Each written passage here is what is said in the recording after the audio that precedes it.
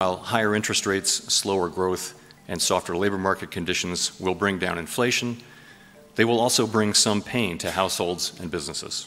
These are the unfortunate costs of reducing inflation. Are you aware that the Federal Reserve is tightening its monetary policy? Yes, you must have already known this, as the continuous spike in interest rates is affecting many people's life. What are the effects of the Federal Reserve's new policy on the economy? Well, let's take a little bit of a deeper dive into this. The Federal Reserve increased its target federal funds rate by another 0.25% during its July 2023 Federal Open Market Committee meeting, over a year and a half after making significant policy adjustment. Since March of 2022, this has been the 11th rise. The target Fed's fund rate now ranges from 5.25% to 5.5%, the highest level since early 2001.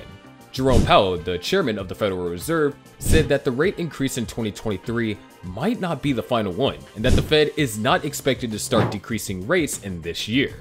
The Fed's easy money posture, which was in place since the 2008 financial crisis, has drastically changed from its current rate policy.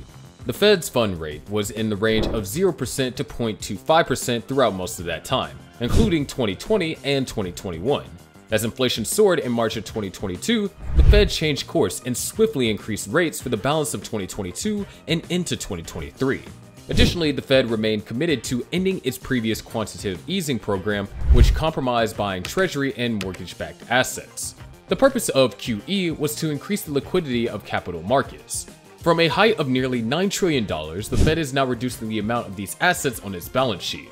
In conjunction with increasing interest rates, this so-called quantitative tightening strategy aims to restrain inflation by reducing economic growth through higher borrowing costs. Cost of living rises, which were essentially unimportant for decades, started to dominate consumer concerns in early 2021, and are still a problem today despite great progress. Consumer Price Index headline inflation decreased sharply from 9.1% from 12 months ending in June of 2022 to 3% for the year ending in June of 2023.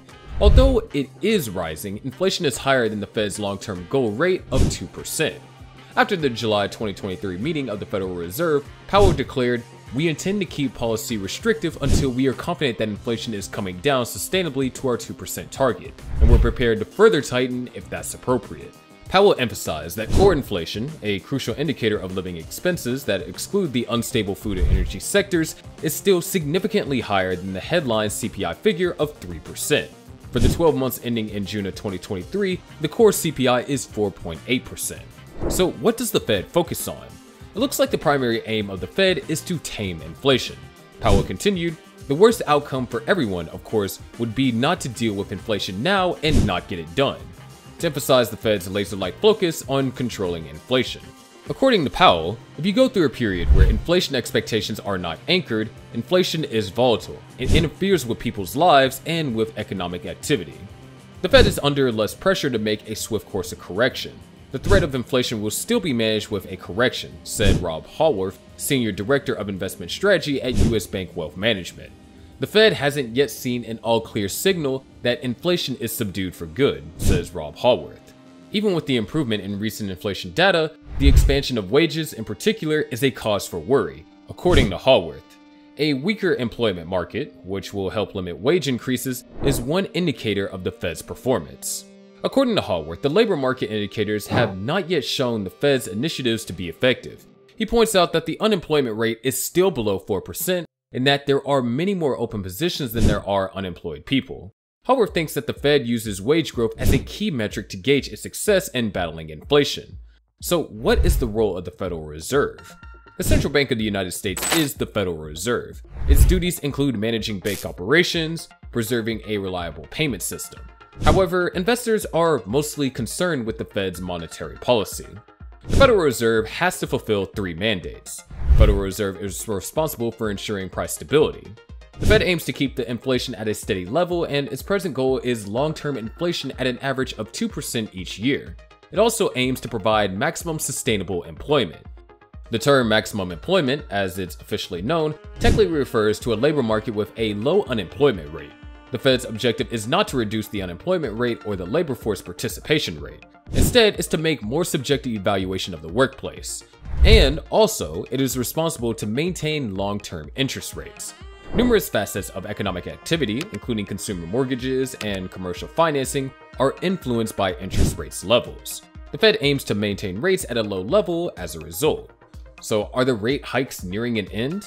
Well, despite the worries that Fed rate hikes may increase the likelihood of a recession, the US economy has shown to be unexpectedly resilient thanks to the labor market's ongoing resilience. The GDP growth rate was 2% in the first quarter and 2.4% in the second quarter of 2023. It makes room for more rate increases in 2023, given the possibility that sustained economic growth could keep inflation high.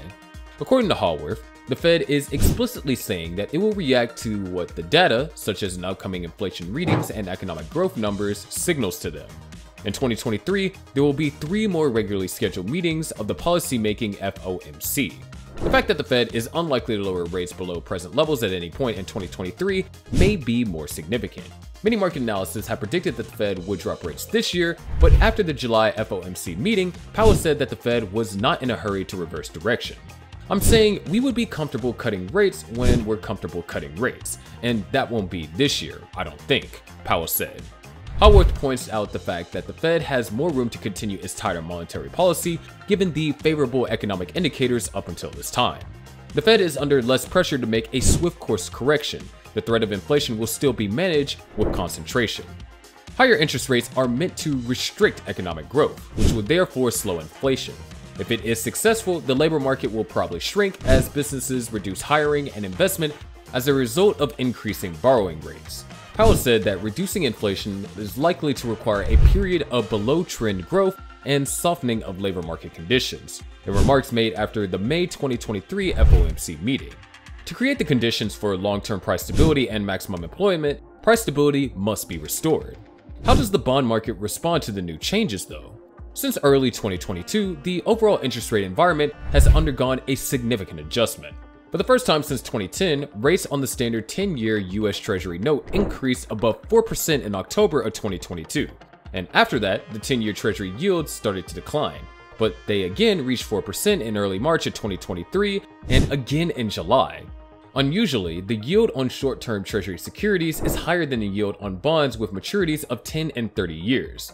The yield on 3-month Treasury bills was 5.51% at the end of July of 2023, and the yield on 2-year Treasury notes was 4.82%, and the yield on 10-year Treasury notes was 3.86%. In contrast, under normal circumstances, investors would choose bonds with longer maturities since they would offer higher yields. Will the investment environment change? Where may investors discover the most alluring changes in the market as the Federal Reserve gets closer to what may be the apex of its most recent cycle of interest rate hikes? Fixed income assets are more appealing now that interest rates are higher. Although short-term debt instruments might offer greater yield, managing total portfolio duration by integrating long maturity US Treasuries is crucial for positioning a portfolio for the long run. The risk-reward dynamic for stocks has improved recently.